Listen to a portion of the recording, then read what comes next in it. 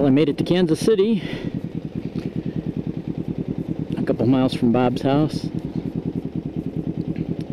Had two close calls along the way, but both of the close calls were less than 100 miles from my house.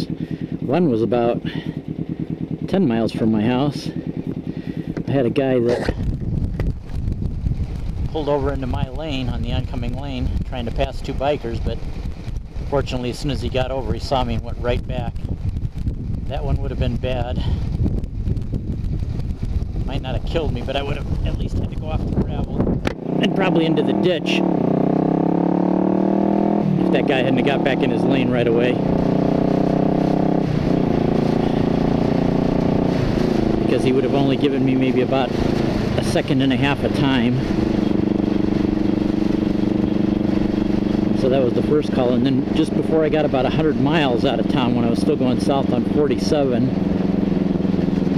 this guy in a small SUV decided to pull out of a parking lot right in front of an oncoming semi.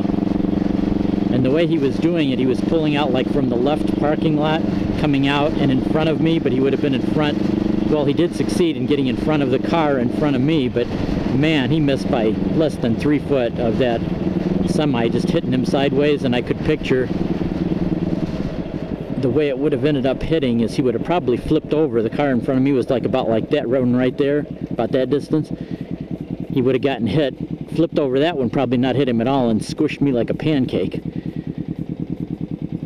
But I was watching the truck driver when he pulled out, because I'm thinking that guy's pulling it way too close, and the truck driver reacted way ahead of time. Must have been like a biker that expected somebody to do something idiotic like that, or had it happen enough times. And you could tell he didn't even have time to do the brake, but I could tell he'd let off the throttle. I could see by the motion of the truck, and he gained that guy just enough time not to get hit.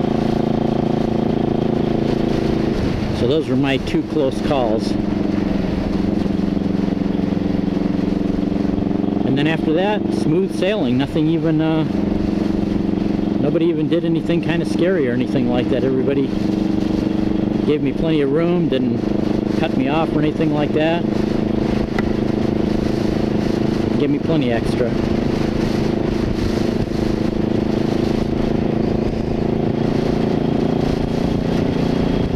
Dodged quite a few storms. In fact, coming through just before I got to Kansas City, I was at Concordia, and I could see there was a storm to the south, which is that one over there still. It's still lingering to the south. And there was one to the north, and I had to kind of thread the needle there.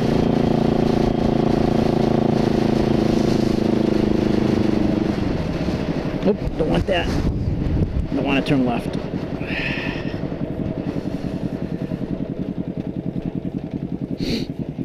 But I did get sprinkled on a couple times. Once just before going into southern Illinois, just before I got to Champaign, I got sprinkled on just a little bit. And then dodging these storms, I still caught some sprinkles, but no downpour and no having to put on rain gear.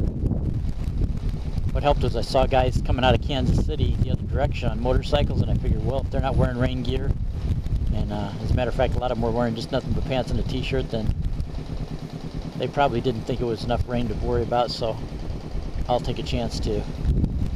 Because the way it is right now, it's comfortable, but if I had to put rain gear on besides, even with it overcast, it would have been pretty hot and sweaty. So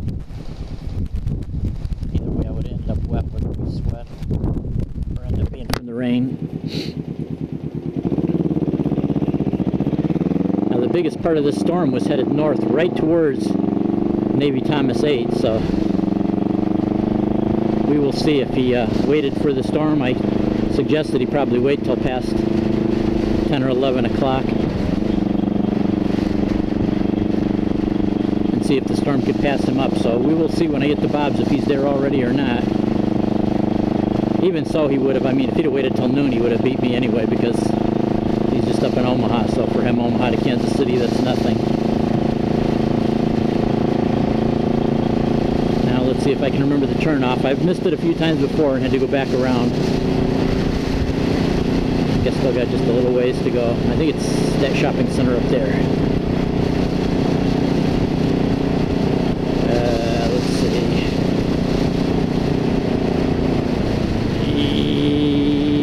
Nope, not this one.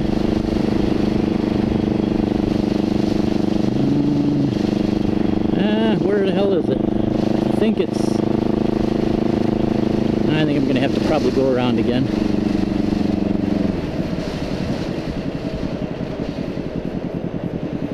I think I did miss it.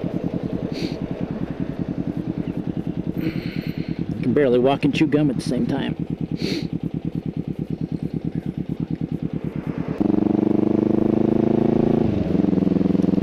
Okay, this is it.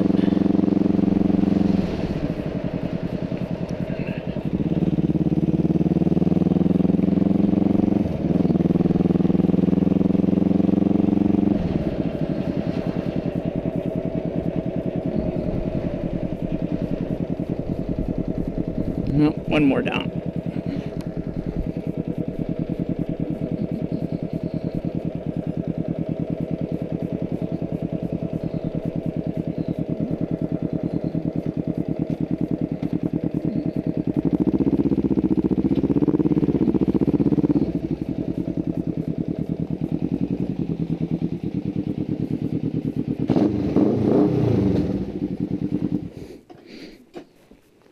Gotta let them know you arrived.